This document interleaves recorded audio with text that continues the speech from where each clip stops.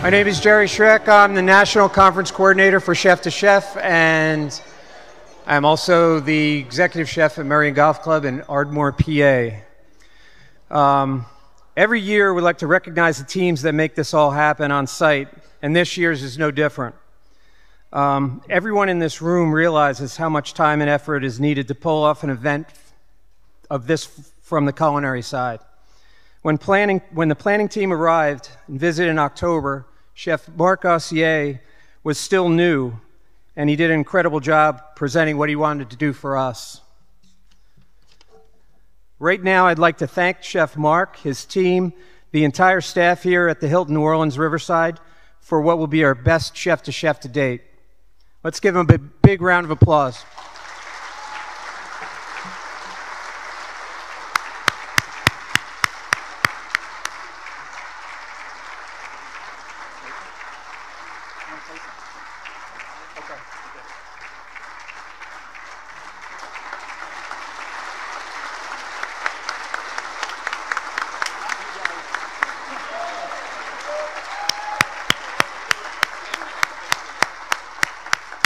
Great job. Thank you so much for all the hard work. That lamb shank was to die for. Thank you. Thanks.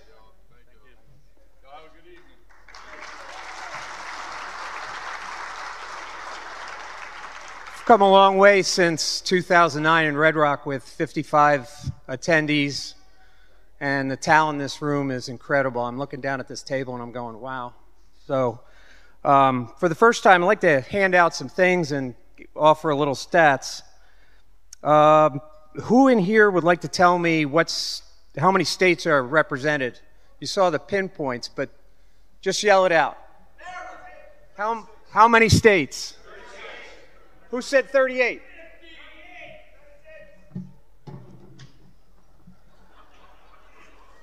58. What state has the most chefs here? Who said Illinois?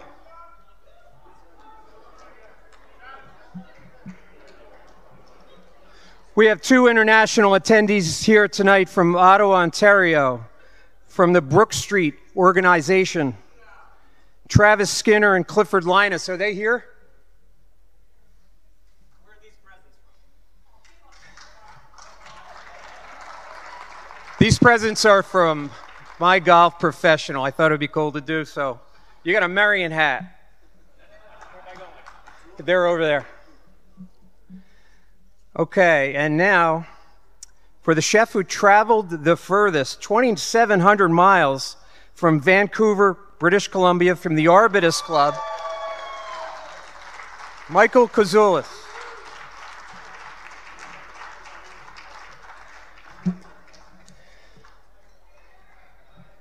And the moment you've all been waiting for, the chef that traveled 6 miles, 17 minutes, in light traffic on US 90 and Palmetto Street.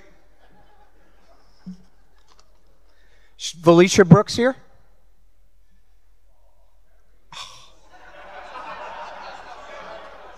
From Matier Country Club. Now on to our keynote speaker, and the chef that we thought would be most appropriate to introduce him. Charles Carroll is a longtime friend of Chef to Chef, and has given a keynote address in San Antonio in 2014 and represented in 2010 in Palm Beach. And really, he's helped us every year do what we have to do. He's consulted us, and it's a pleasure having him here with this podcast. And thank you, Charles, for all you do. Charles Carroll.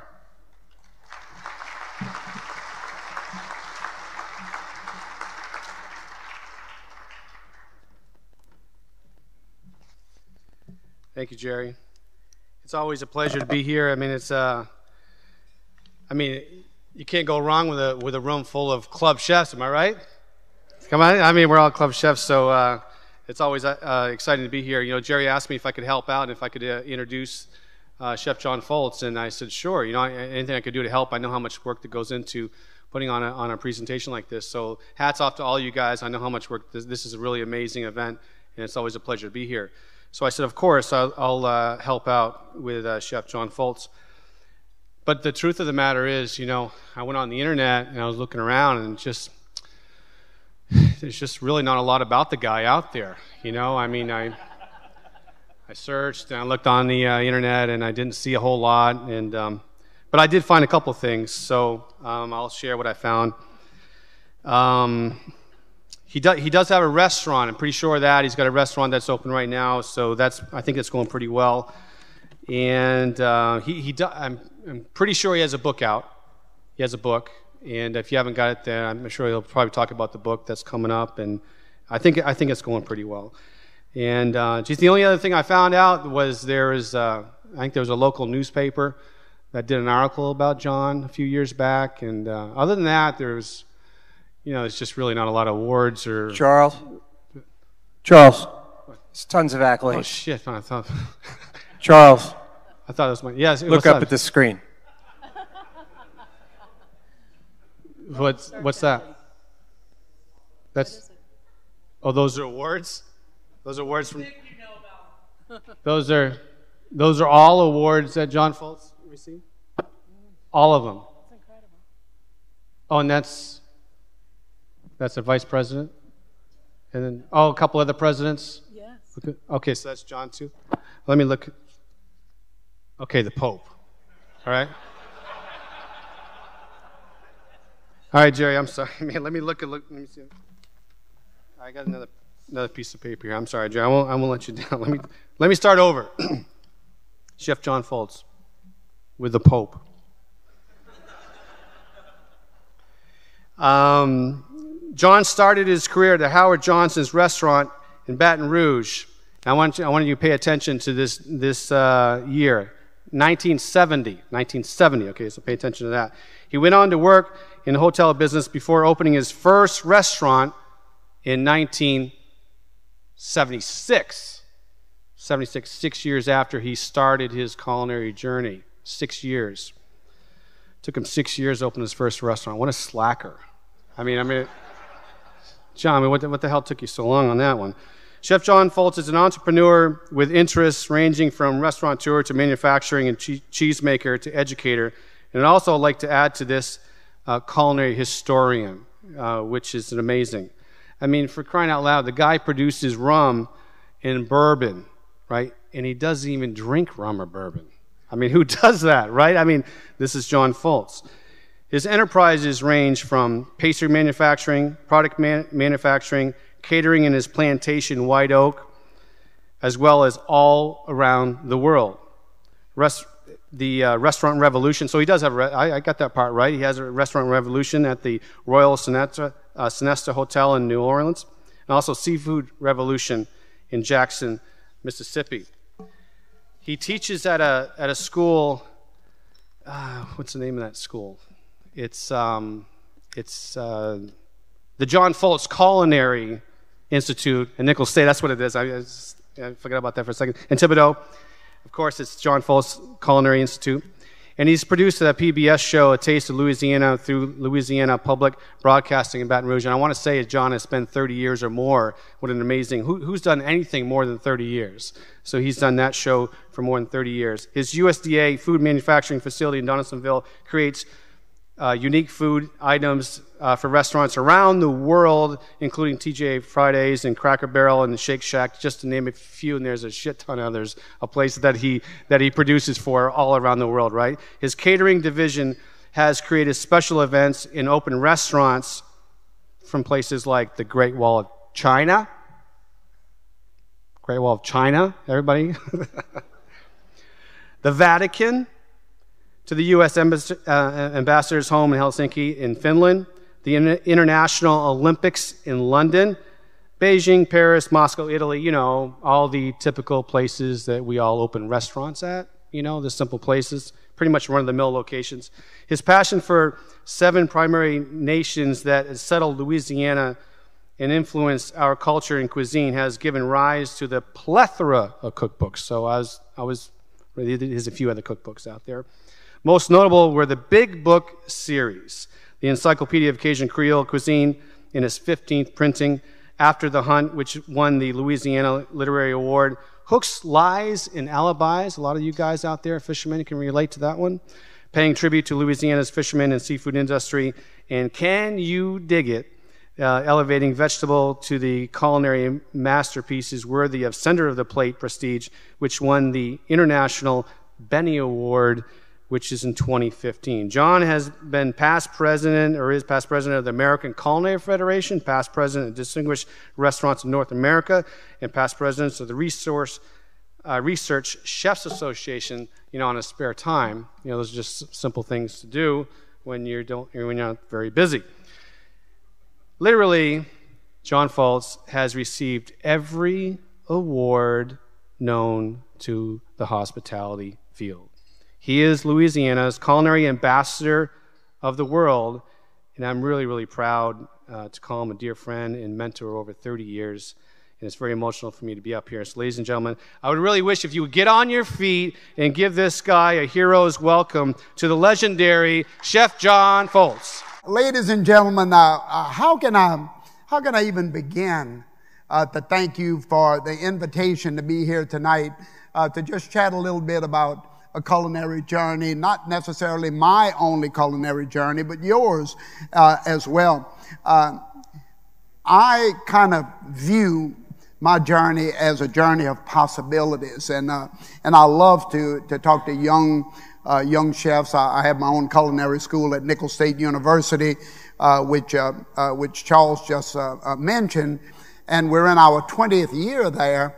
We have 400 students, all Bachelor of Science culinarians, and the only school in the United States that actually gives a college degree that's transferable credits across the country at that school. So it's a unique facility that the state.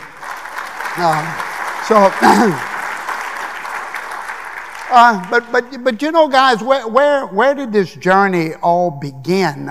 All of us have a starting point in our lives, and when we look back at it, we kind of look at all the ups and the downs in our career. Where did we really get to a point where we thought we succeeded?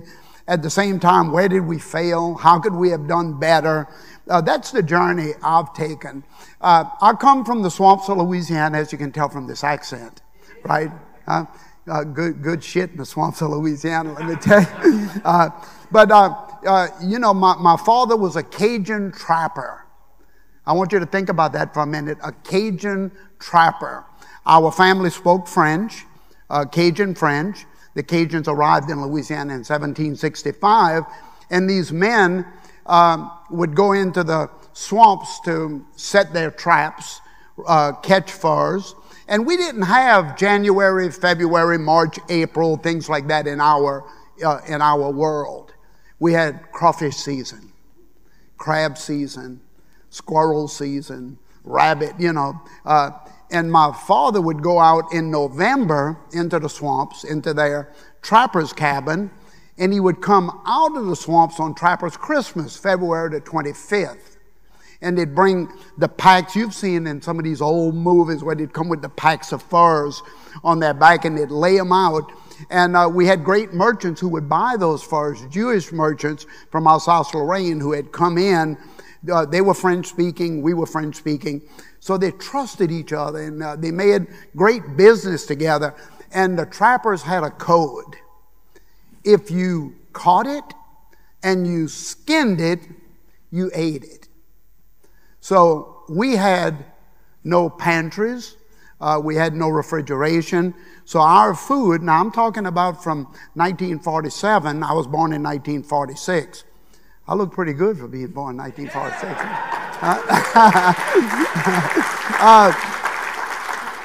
Yeah, y'all clap on when I die, the same amount, okay, y'all?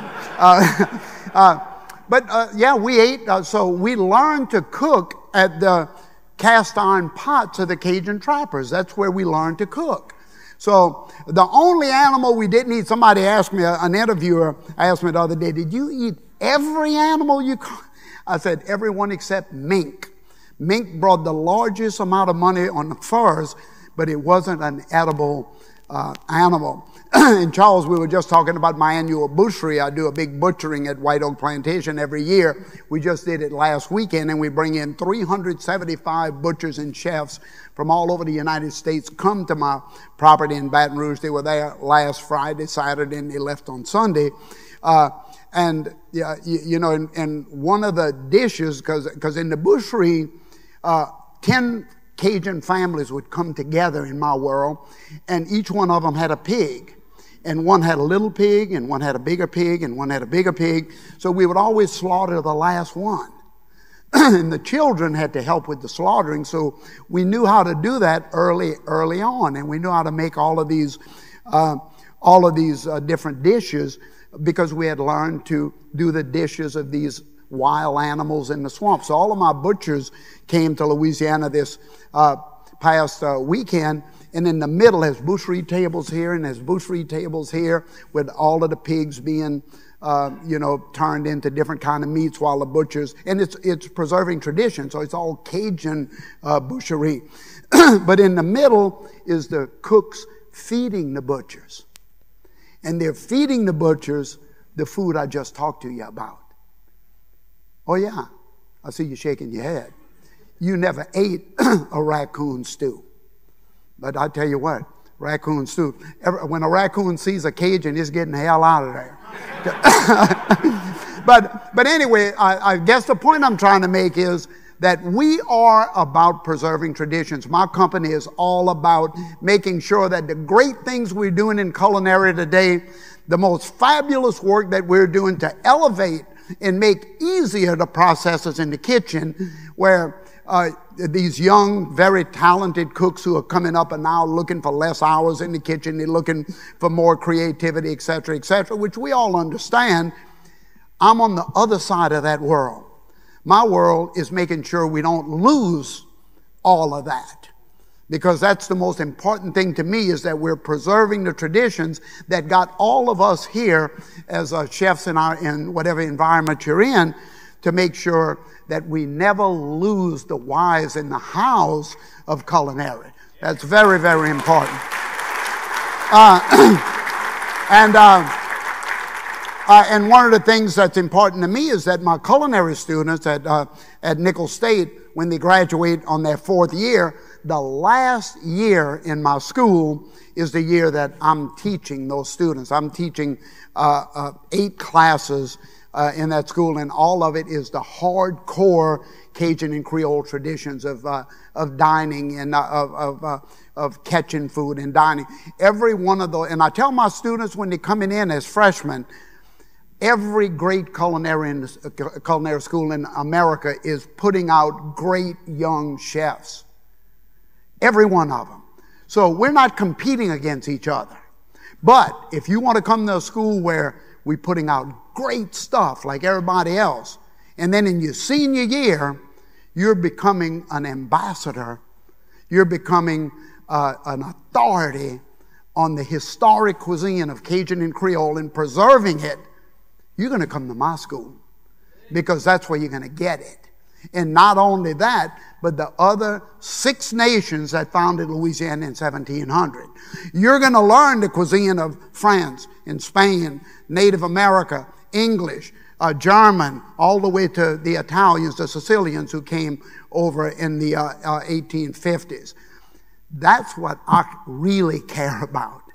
What I really care about, I want to know what that Spaniard, when he walked off of a ship in Louisiana in 1765, I want to know, what did he bring with him?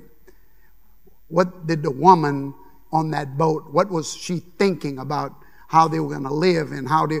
That's what makes my blood boil, to try to make sure that I understand when the Italians left Sicily after the reunification movement failed in the 1860s, and in Louisiana, slavery had just been abolished after the Civil War, and we needed labor, and all of a sudden, the Italian fishermen from the Sicilian fishermen were looking to get out of Sicily, and for $40 they came to Louisiana. And they brought with them their families and their technique, and all of that took the place of the slaves, who now were free and could become paid workers. and the Italians and the Africans came together. Imagine that cuisine that was built between the two of them. So these are the kind of things that really I think about every single day. And out of that comes Chef John Folse and Company and all of our divisions. And my company is made up of obviously our restaurant division. And the restaurant division we do, in fact, there's the new airport here in New Orleans, which they're just building. I'm going to have the largest restaurant there, and it will be a historically oriented restaurant. So you'll be able to walk into that restaurant and take food out in crush bags that you can take with you on a plane or pick them up when you land. But it's all about the historic cuisine of Louisiana, not raccoon. The airport wouldn't let me put it in. Delaware North said no. But I want to make sure that when they walk into my restaurant in the airport in New Orleans, they're going to say, wow, look at this. And that's important to me. So our division that actually creates food for other companies, the restaurant company, which is very active in my Revolution brand. At the same time, we have our manufacturing division, our USDA manufacturing division, which is now 22 years old. And like any manufacturers in the room, I know Michael here, my good friend Michael Miner's here, and we've been such close friends for so long. I've learned so much from him in the world of manufacturing. But we ship food to, I think right now, about 18 countries every single day. Out of my USDA facility in Donaldsonville. And it's foods that these companies either hire us to make or they give us formulation. But in most times it's, we're kind of thinking about this. And then, of course, my R&D department comes in and picks that up. The catering division, as I mentioned, at White Oak Plantation, I bought the plantation home back in the early 90s, and it's 35 acres. And now I've finally transformed it into what I want it to be, a great educational facility. I want chefs like the butchers who came in last weekend from all over the country. I want them to see what that 1800 smokehouse looked like. Charles, you've seen it. You've walked in and smelled that cypress wood that's sitting in there. And this smokehouse has been smoking since the 1700s. Imagine. So when I walk into that smokehouse, I have a game changer over here. Of course I do. We all have to have modern technique in our kitchens, obviously. But I'll let my chefs thrive on that, and then I'll suck them out and say, come stand in this 1700 smokehouse. And let me compare your on do it to my on do it, okay, for a minute. So the restaurant division is the catering division. We cater all over the world, as Charles said. We've been doing a lot of food for companies from the catering division, like when the United States Olympic team called us, United States, not culinary, but Olympics, called us in. I've done the second Olympics for the United States, setting up the kitchens, setting up the menus, feeding 1,000 athletes a day, and all gold medalists from every other country in the Olympics. And for the last 2 Olympics, my company was hired to do that. So we had to create all the food in Donaldsonville, put all of that food on 18-wheelers, ship it into the belly of airplanes, fly it to the international zones, and have our people there to check it as it came off. And the worst one of all was London a couple of years ago with all of the terrorist attacks. Every piece of food I shipped to London for 1,000 meals a day was put in quarantine until they could come. And they said, what is this etouffee stuff? What is that? Get a guard over here, quick! But so we do have challenges as well in our catering division, and we do cater globally. So we're called at any given time to load up food and shoot from our manufacturing plant or from the R&D team to the manufacturing plant to the world stage. So we do a fair amount of that as well. Then we have the bakery division, which Charles mentioned. Actually, I met my baker. The head of my bakery division was working at was at the Balsam's Grand Resort with Charles as a young cook. After he finished there, then he went to the Duquesne Club in Pittsburgh and went to work over there with that great chef. And then from there, I hired him 21 years ago to build my bakery division. And he built the bakery division, and he's still there as my executive pastry chef 22 years later. and his team produces. Absolutely, you know. I'm very proud of that. I've learned a long time ago about something that was an innate characteristic in my home as a young Cajun child. And that is, you have to respect the people around you. And one of the things that I hate most, and the things that I'm going to react to most, is when I hear one of my chefs or one of the sous chefs or it doesn't matter if they're in my units, and I see people just talking down to somebody. I'll walk right in the middle of them and saying, you're destroying a team here. And it doesn't work in John Folse and Company. We do not destroy teams, we build teams. So what's the problem? What's the problem? Did somebody steal your car or what? Tell me what went on. And it's always nothing. It's always just nothing. But the fact that I stepped in and noticed all of a sudden made them aware of, yeah, maybe we shouldn't have, you know. Okay. Because our kitchens are powder kegs like everybody else's. You just have to make sure that everybody's working within a comfortable area. So our catering division can be quite hectic. Pastry division can be as hectic. And again, we ship pastries as well for companies. Where do we ship these? From companies who call and have us R&D product for them, just like any other manufacturing company. The difference is that there was very few, and when the miners came about, and I was really intrigued by what Michael and their team were doing when his father was working in the bases, I was really intrigued in authenticating real food in a manufacturing environment. And when I got my first kettle to produce food, I just backed away from it. I said, you can't cook anything good in that. You can't do it. I said, I won't even attempt it. You know, I'd have to put too much stuff in there to make it taste good. So I kind of did this, you know. And then one of my guys came up to him and said, yeah, but John, we have this $1 million contract. I said, fill that son of a bitch up. You know, so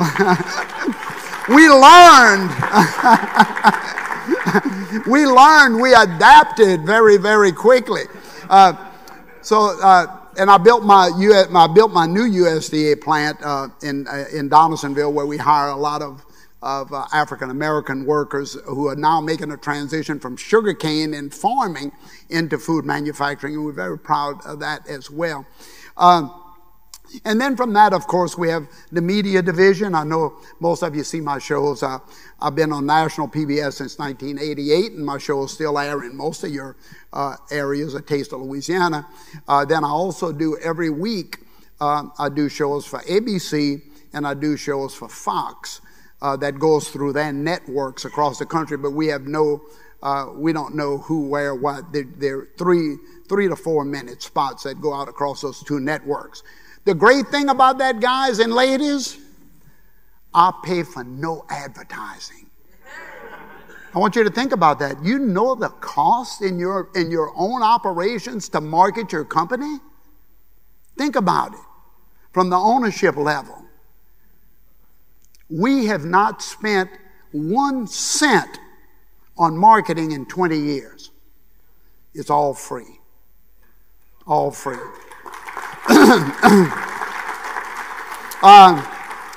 Our publishing division, not only do we publish our own books, we have 12 at this point. In the big book series you're talking about is the encyclopedia series. We decided that we should devote 5 years to create the authoritative work on Cajun cuisine in the arena of the base cuisine, Cajun Creole, then move to the specialties. After the hunt is the history of hunting from the time of the founding of Louisiana all the way to modern day. What were the animals they were killing? How were they doing it? How were they cooking? What they were doing with the pelts? How was it commerce and industry, etc.? And that book won a National Book Award. And then from that we went to Hooks, Lies, and Alibis, the history of fishing. And that book also won a national award. And we did the same thing. We went back to the Native Americans making fish hooks out of the ribs of a catfish, all the way back to that. and then to the modern day fisheries of Louisiana. And then the last one, Can You Dig It? The history of vegetable growing and as the vegetable industry grew in Louisiana. So I think you can see from what I'm saying, our hands touch a lot of things, but it's all food. We don't know anything about anything that's not food. We don't. My whole team in my corporate office now, which is about 100 people between media and everything else, all they know is food. That's all they think about. When a new person is hired in, they come in and said, Chef, I think we can do this and that. I said, is it food? Oh, is this a food company? It's a food company. All we know is food. Stay in our wheelhouse. So that's the way we've been able to do that. And then at some point in time, I guess people ask me more than anything else, Charles. We had this conversation one day. People say, if of all the things you do and all the companies you have, and I might mention, and I always mention this with a certain amount of humility, because I mean this very sincerely. I get emotional about it. In fact, I'm very humble about the gifts that God has given me. I've done nothing on my own. Nothing. I've had a lot of great people.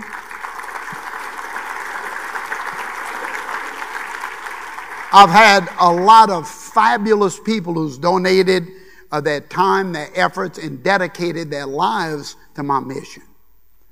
At the same time, I have, Charles, you know this for a fact, and I want you all to listen to this. My 7 vice presidents that run 7 divisions of my company have been with my company over 25 years. Think about that. Because I learned early on, I cannot do anything, including changing a roll of toilet paper, without them. And that is the secret to everybody's success, is the pride the staff has, not of the company, but of the ownership and the managers. Do they care about me? That's what they want to know. I'll kill myself making that bucket of something, but do you know I did it? Are you proud that I did a good job? I walk around my plant, and it's just one of the places I have to walk. I walk around my plant, and I hug everybody I see. I hug everybody I see. I'll have them to the point now where I'm walking in, they come like this. It's true. I have my African American help in Donaldsonville, where one of the largest parts of my company are, and they're all African American sugarcane workers who have now made a transition to manufacturing.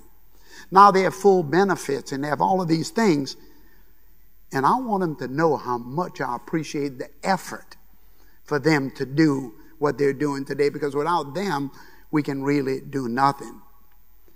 So, with that, I started at some point to answer the call to bring the story of our company internationally. Charles made a couple of references to my openings around the country. I've opened my restaurant in 13 countries. The first country I opened my restaurant in, when I look back at it, we had no money, zero money. And I'll tell you how it started. On New Year's Eve, I was sitting at my restaurant back in about 1985. My wife and I were having a glass of champagne. We both worked like animals. I mean, we never stopped. And she was working as hard as I was. And we were drinking a glass of champagne at midnight. And I started to complain about something. And I'll tell you what I was complaining about. My good friend Paul Prudhomme had just gone to New York and cooked black and red fish. You remember that? Yeah. And the news media went crazy. And I told my wife, I said, what that crap's all about? And she said, what do you mean? I said, putting Cajun seasoning on a piece of fish and throwing it on a grill in New York's going crazy? I mean, that's employee lunch. My wife says, it's your employee lunch. It's Paul's money. That's what she said. She said, so keep eating your lunch. I said, well, what do you want me to do? She said, I want you to shut up and quit complaining about it. And if you want to bring authentic Cajun cuisine to the world, do what Paul's doing. He's bringing authentic Creole cuisine to the world. Just do what he's doing. I said, but we don't have any money. Paul does. She said, you know what? Then that's your problem. You figure out how to do it. That's your problem. That's my wife. And you know what? She was right. Well, I figured it out. I started sending some letters out to different companies around the world. Started with Japan because I just happened to know a chef there. And I said, if you want some black and red fish that my good friend Paul Prudhomme stole from me, I'd like to come to Japan and show y'all how to do it. Well, I'd be doggone if they didn't come to my restaurant, 2 Japanese owners of a hotel, the Clio Court in Fukuoka, Japan, came to my restaurant and said, we're very interested in Cajun. I'll never forget, he said, Cajun cuisine. Maybe you come to Japan. I said, maybe we leave now. You know? I opened my first restaurant in Japan in 1985, the Clio Court, and then I ended up opening 2 more restaurants for them. And from there, opened up my world excursion to open my restaurants. But my goal was to open it in places that nobody else could really, so they could experience the cuisine of South Louisiana. I had been petitioning the Soviets for many years to allow me to bring a restaurant to the Soviet Union. I never got an answer, naturally. Then one day, a knock on my door at the restaurant, and my hostess came to the kitchen and she said, Chef, there's 2 guys out here and they need to see you, and they don't speak English well. I said, well, neither do we, so what are you complaining? I said, that's my people. So I thought it might have been an uncle of mine or something, you know. I walk out there, it's 2 guys from the Soviet embassy in Washington. And they said, you petitioned the Soviets to maybe venture in Moscow. I said, that's me. They said, 2 tickets, Aeroflot. You come to Moscow, we discuss. That was it, the whole conversation. The whole conversation. Not who are you going to see? Not what are we going to do? Not how much money is it going to cost? None of that. You come, we discuss in Moscow. 2 tickets, Aeroflot. Well, let me tell you what. They gave me 5 days to get on Aeroflot, and I could have gone the next morning. I was ready to go. Me and one other guy went. We flew to Moscow on Aeroflot. Y'all never flew Aeroflot, did you? Aeroflot, the official airline of the Soviet Union, before the fall of the Soviet Union. I'm talking about when I'm the only person on Aeroflot that doesn't have a cage with chickens on top of my seat, leaving out of New York. Babushkas and everything else, getting out of, and I'm sitting on that plane going to Moscow, not who am I going to see, who am I going to talk to, what are they going to do, or am I coming back? No cell phones, no computers. Remember, no cell phones, no computers. I just told my wife when I left, I gave her a big hug. I said, baby, I don't have a clue where I'm going, but you'll be the first person to know when I get there. Well, then when I got there, I couldn't make a long-distance call out of Russia. She thought I was dead, I guess. But anyway, after 4 or 5 days, the Soviets came in at this big round table, and there was 7 or 8 Soviets over there, me and an interpreter over here, and the guy in charge of the Soviet delegation started screaming, blah, blah, blah, blah, blah, hitting the table, blah, blah, blah, hitting the table. And I'm sitting there just saying, what is going on with this guy? 10, 15 minutes he did that, with all these other guys just looking straight ahead like this, all Russian, naturally. He shuts up, he puts his pen down, and he does this, and my interpreter says, 15 minutes later, my interpreter says, he'd like to know, what do you want? I said, are you kidding? I said, I want to open a restaurant here. We talked about it a little bit, walked out. The next day we did it again. And finally, on the third day, they showed me a restaurant. They showed me the stoves. They showed me the coolers. There was no burners in the stove. They were all gone. There were no burners in the oven. They were all gone. The refrigeration didn't have any condensers in it. The walk-in coolers didn't have doors. But that was the Russian kitchen. I was given at the World Trade Center in Moscow, the biggest building on the Russian River. I said, you know what? I'm going to sign that contract with the Soviets because they can't come get me if I don't come back. I got on a plane and flew back to the United States. And I called my senator in Washington, Senator John Breaux. I said, you're not going to believe this. I've got a signed contract to open the first foreign restaurant on Soviet soil. And they've given me the date to do it, and I have to rush. I have to find sponsors. I have to get me some money. I didn't have the contact. He said, well, oh, man, that's great. What's the date? I said, May 22nd. Silence. He said, what? I said, May 22nd. He said, John, I want you to come to Washington right away. I said, Washington? I can't come to Washington. I said, John, you have to come to Washington right away. Come now to Washington. At the next airport, you get a ticket to Washington. We're going to pick you up at the airport. Make a real long story short, in the Russell building with all the people around the table, me signing a bunch of papers. They said, John, the Soviets have just given you the most unbelievable thing that nobody in the world knows about. These guys right here are the only ones who know about it. That's why you're signing all those documents right there. You cannot open your mouth.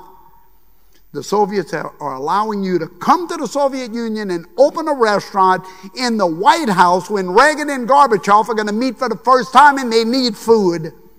That's why they're bringing you there. All right.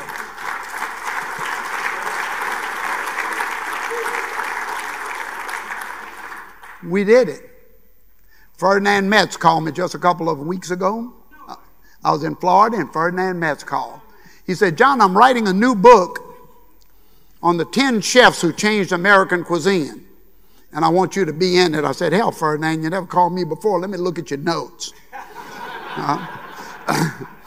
Anyway, that's what happened that I had nothing to do with. I was just willing to do it. When people ask me, how did you do that?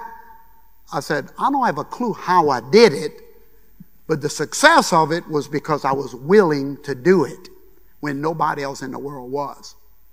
Same thing happened in Beijing when I was awarded the first contract with the Chinese government to open my restaurant in Beijing in '88.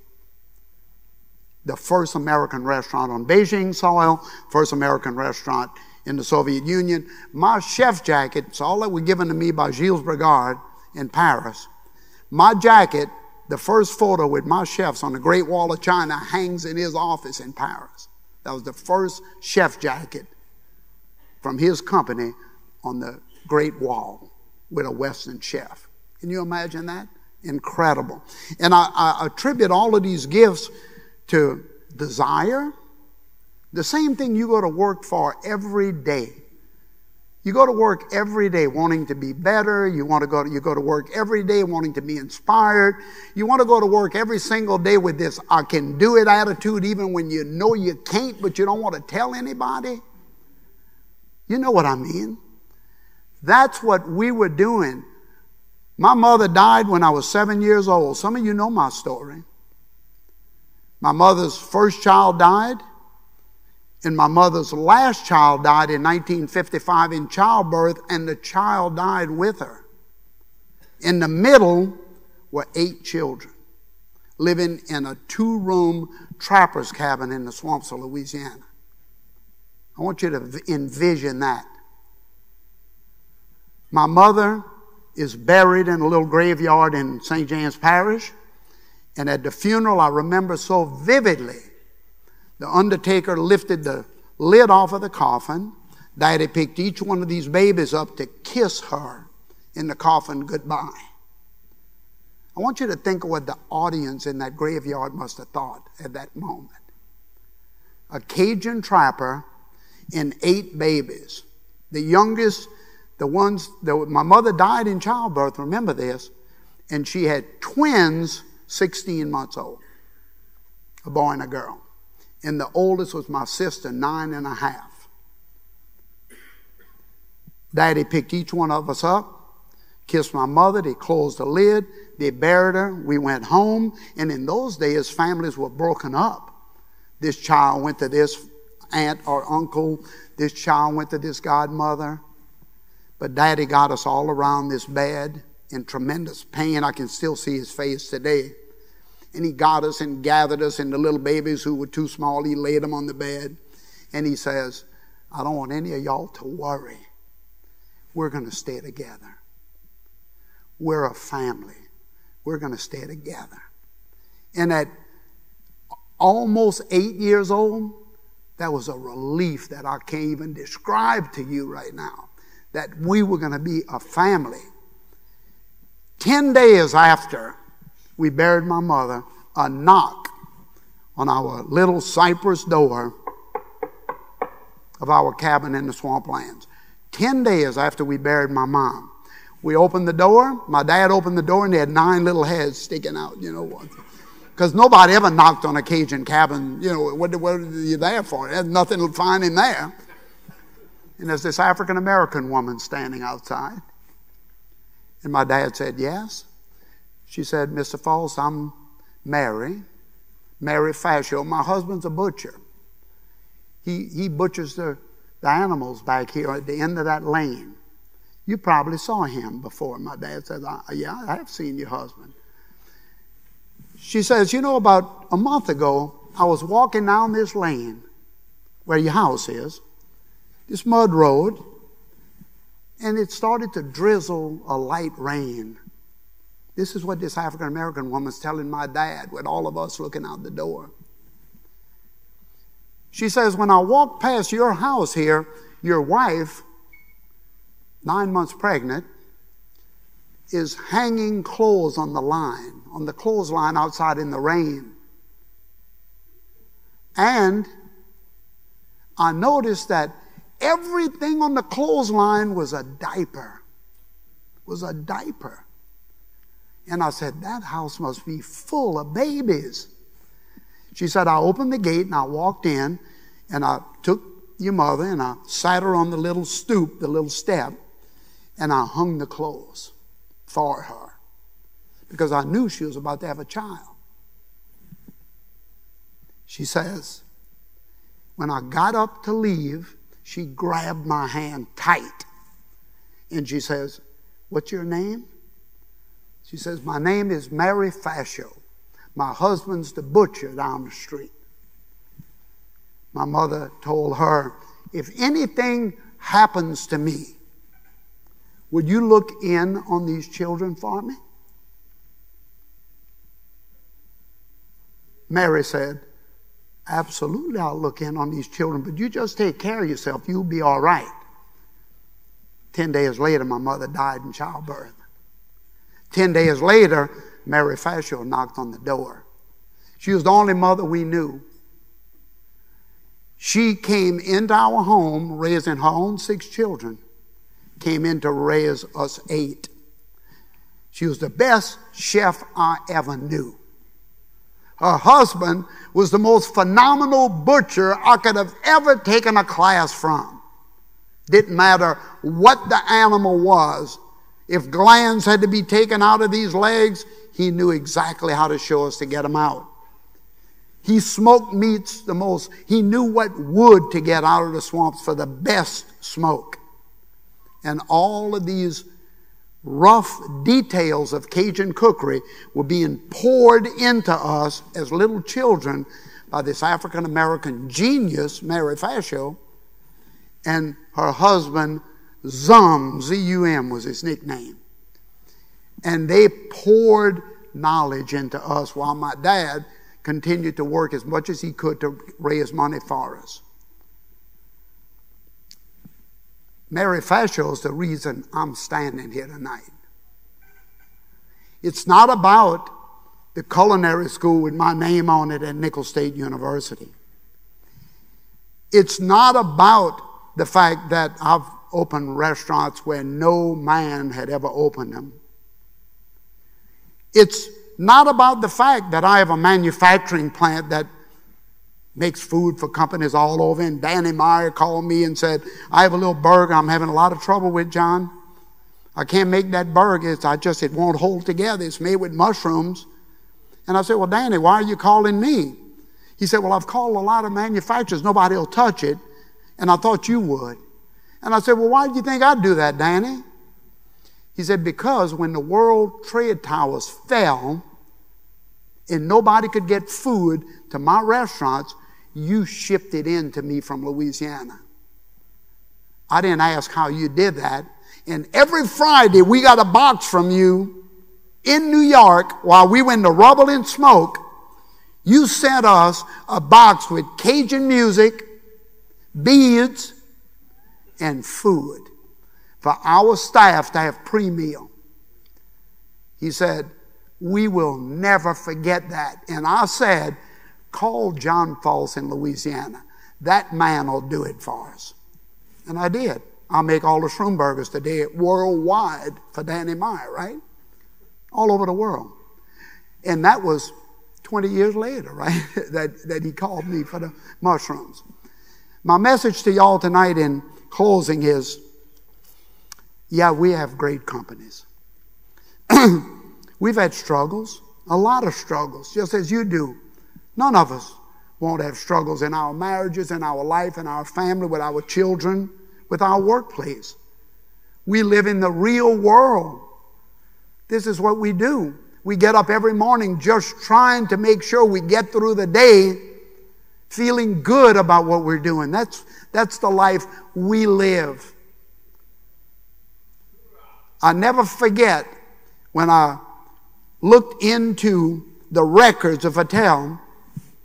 I went over to Chateau Chantilly because I was doing a dinner, the last dinner that Vattel did when he killed himself. Some of you may have been to that dinner in New Orleans that I did last year, the dinner of the century. Was anybody there? I know that ACF and the Shin was there. I went to Chateau Chantilly in Paris and was allowed in to look at all of Vattel's records from the 1600s. And there was a little written statement on there that I found out that I thought Escoffier had written. But Escoffier didn't write it. Vattel wrote it.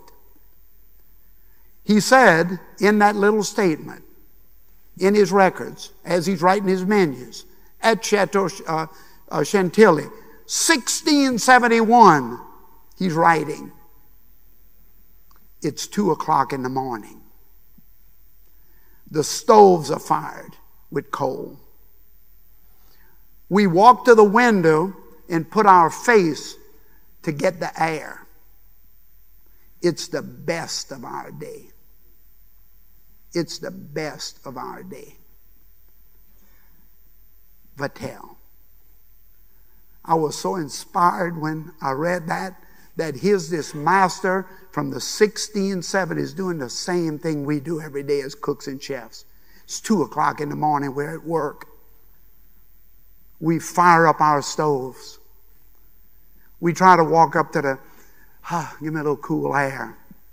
It's the best of our day. So, in closing, I would like to tell you I have been blessed. Blessed in a way you cannot imagine. And it's you sitting at these tables today who bless me. Nobody appreciates more than I the work that you do. The quality work you strive to do every single day. Nobody loves more than I what you do to pass on the tradition of culinary to those rising stars who you see and say, she's going to be great. I need to make sure she doesn't get away from me. Or, come here, I need to talk to you.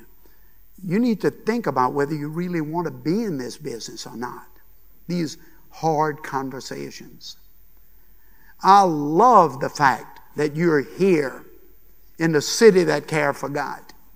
The city that care for God. We don't really care about anything other than hospitality, good food, family, and church. That's really what we love most here. The city that care for God. We don't worry about things that we can't control. So I want you to know that I love you because I love what you do, and you represent the best at what we do in our industry.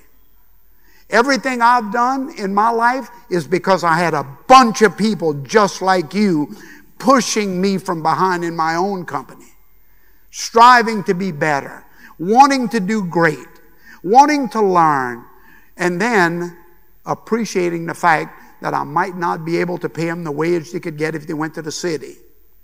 And we built a company on that platform.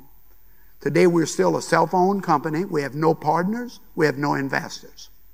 I've never had partners or investors in my company except Rick Tramato, who's with me at Revolution Restaurant. It's the only partners I've ever had. My wife is the accountant, and she tells me to stay out of the money. I'm the chef. I tell her to stay out of the kitchen. And the only problem is she comes into the kitchen anytime she pleases. But I stay out of the money. Guys, I love you. You know that. Thank y'all so much for listening to my message. Thank y'all so much.